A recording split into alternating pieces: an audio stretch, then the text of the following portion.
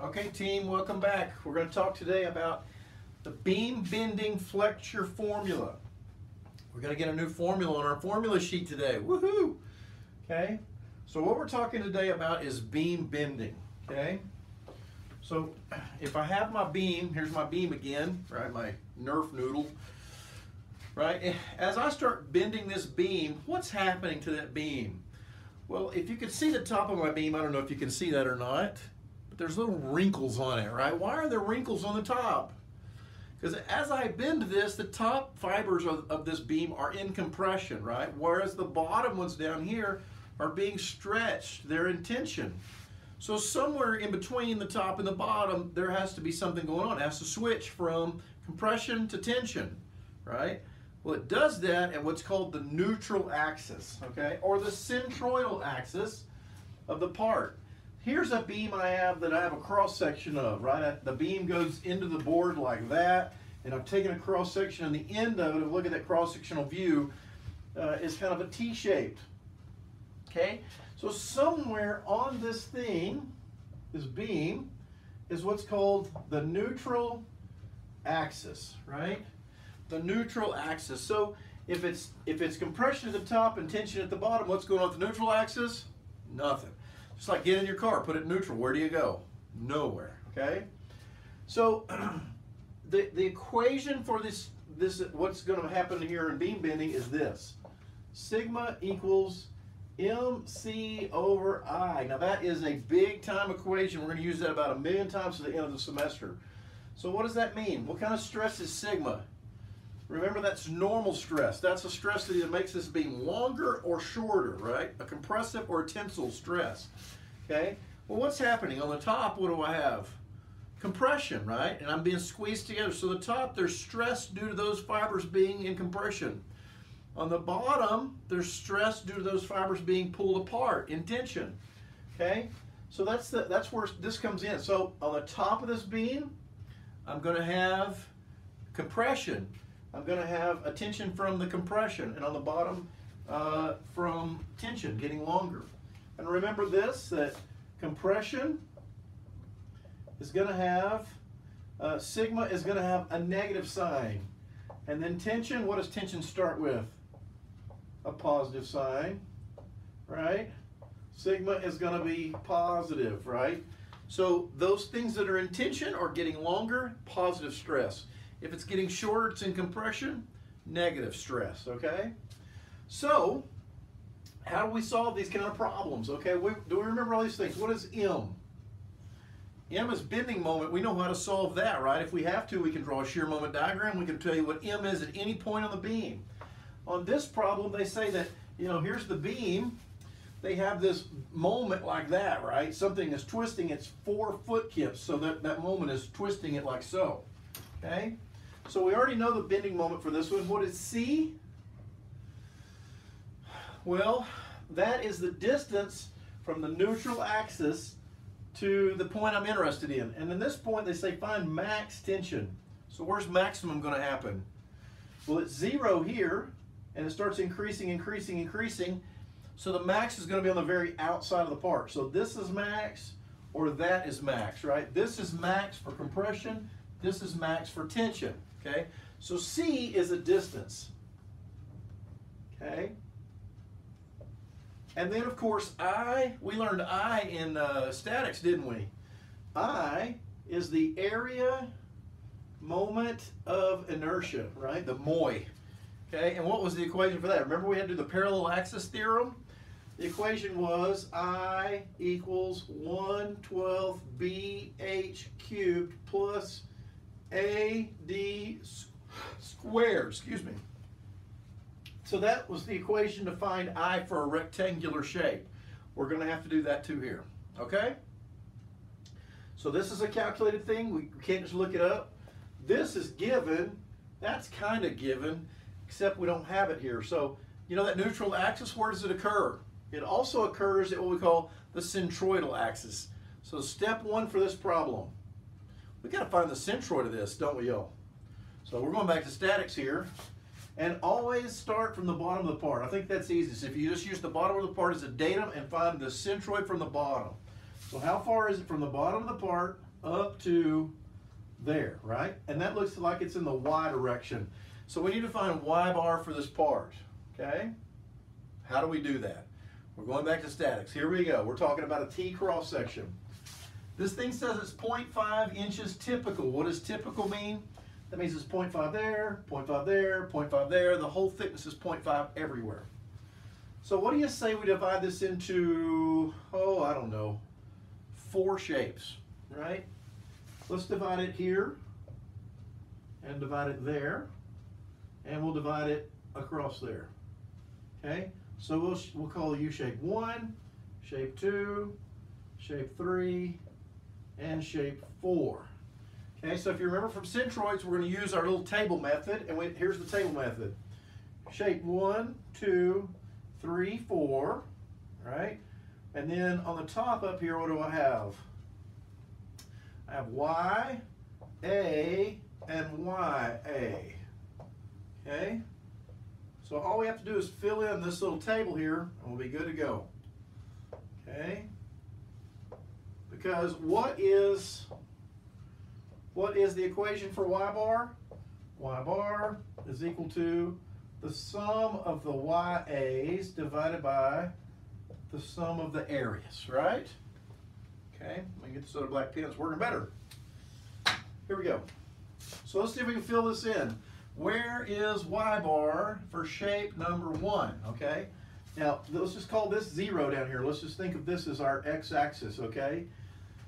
So this piece shape number 1 is 10 inches tall. Where's y bar? It's right in the middle of that. So y bar is at 5 inches. And the area of that is a 1/2 inch wide by 10 inches long. So that's 5 inches squared, right? Okay. And then shape number 2. Where's shape number 2? He's way over there. Where is y bar? Well, this is 3, so the whole thing is 3.5, isn't it? This is 3.5. Okay. And how far is it from the bottom to the top of the part? Well, that's 10 plus 1/2, so that's 10.5, right? So where is y bar for this guy right here? Well, you got to go 10.5 and then come back 1/2 of 3.5, right? So here we go. I'm going to use my calculator so I don't make a mistake. On 3.5 divided by 2 equals 1.75. So 10.5 minus 1.75 is 8.75. Is that what y'all got? And this one's also 8.75. Now the area for those is 3.5 divided by 2, right? Or 3.5 times 1/2 wide. So that's 1.75. And finally, shape number 4, where's the centroid of this guy from the bottom? It's 10 plus 1/2 of 1/2, right? So 10 plus 0.25, which is 10.25.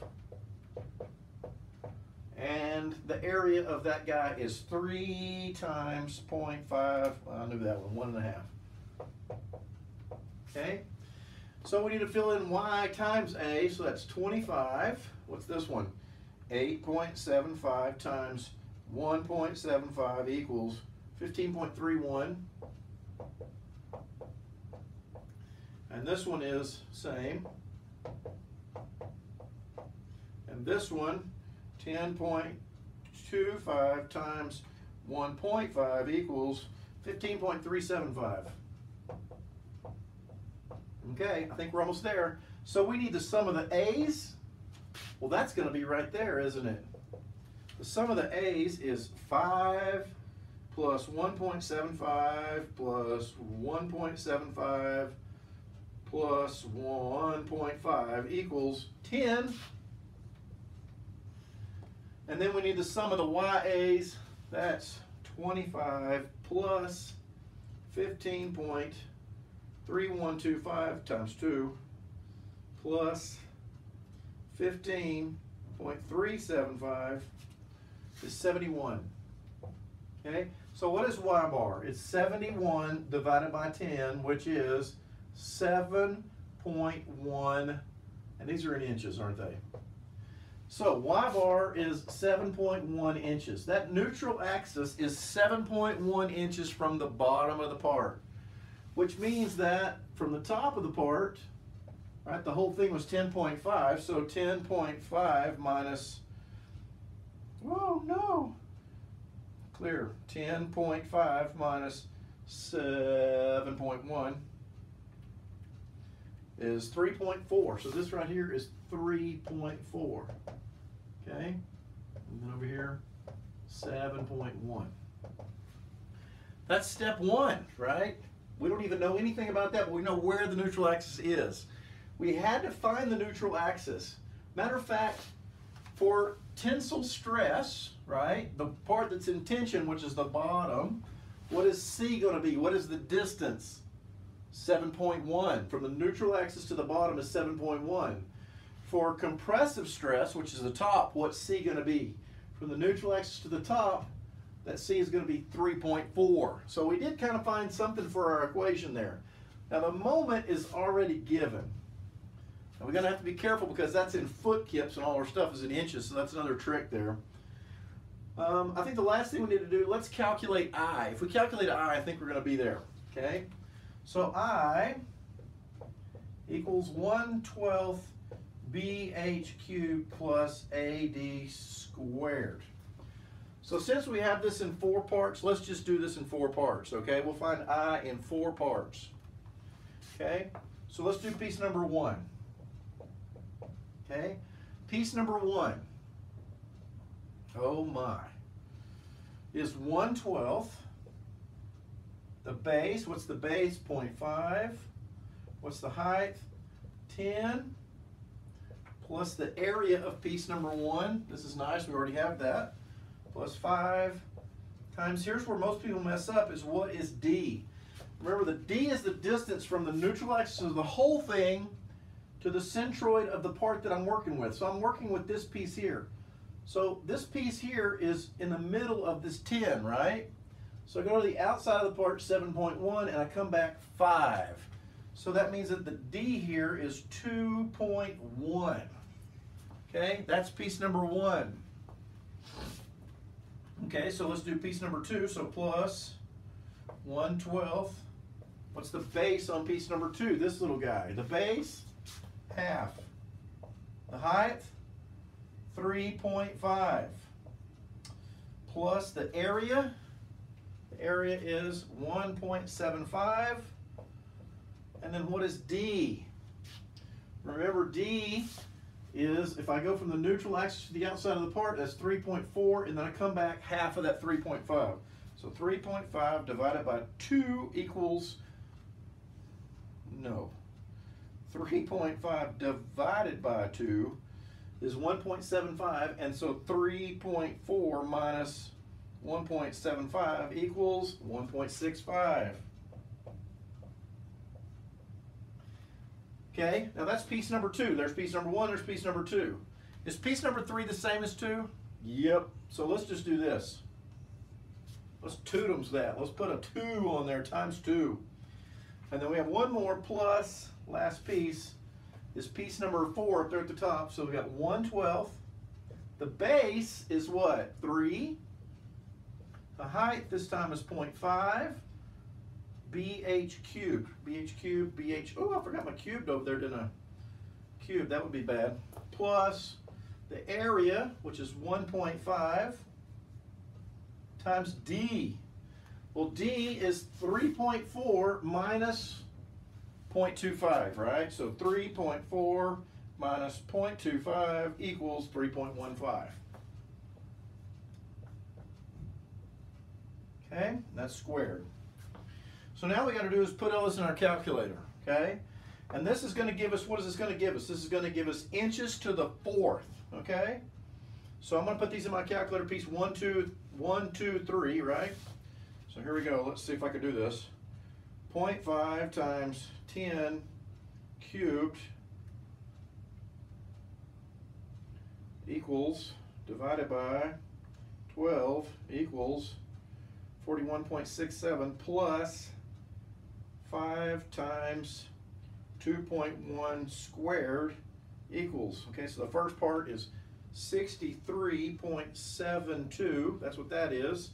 Now I'm going to do this piece here, this chunk here. Okay.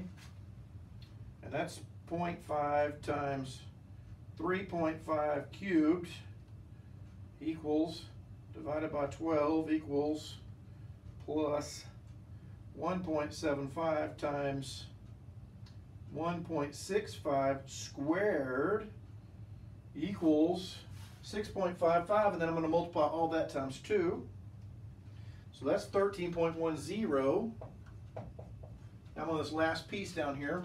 3 times 0.5 cubed equals, divided by 12 equals, plus 1.5 times 3.15 squared equals 14.92. So I'll add all those together. So plus 13.1 plus 63.72 equals 91.74. 91.74 inches to the fourth. And that is what about bending around the x-axis is equal to, okay? So that is a lot of work for the moment of inertia, okay? Should be a statics review. If you don't understand how to do this, go back to statics, the very last 3 or 4 videos in my statics series, and review that stuff, okay? So here we go. Sigma for tension is equal to, for tension, tension's where? The top or the bottom? The bottom, right? It equals 4, I'm going to do this equation here, MC over I, so 4, and that's foot kips. Remember, a kip is 1,000 pounds, but we don't want that in feet, do we? So 1 foot is 12 inches, right? That way our feet will get canceled out. And what is that going to give us? Times what? M times C, and what's the distance? C is to the bottom of the part for tension, so C is going to be 7.1 inches divided by the moment of inertia, which is 91.74. And that's inches to the fourth, right? But 2 of those are going to be canceled away. There goes one of them, and there goes the other one. So it's going to leave us with kips per square inch, or KSI, right? So 4 times 12 times 7.1 equals, divided by 91.74 equals 3.71. So sigma in tension equals 3.71 KSI. Okay, can we do the same thing for compression? That's the top of the part, right, where our wrinkles were. So sigma compression, what's going to be different? It's going to be 4 times 12 times, what about C? Is C different? Yeah, for the top of the part, it's 3.4 divided by, same I, 91.74. So in compression, I have 48 times 3.4 equals, divided by 91.74, 1.78. So sigma for compression equals 1.78 KSI. Does it surprise me that compression is less than tension? It shouldn't, because the only thing that changed was the distance. And this is farther away from the neutral axis than that is, right? So it's going to be bigger on the bottom. That's all there is to it, okay? So we're going to get a new equation for our equation sheet. I'm going to add that one over here. And let's see if it gets harder. Okay, hang on.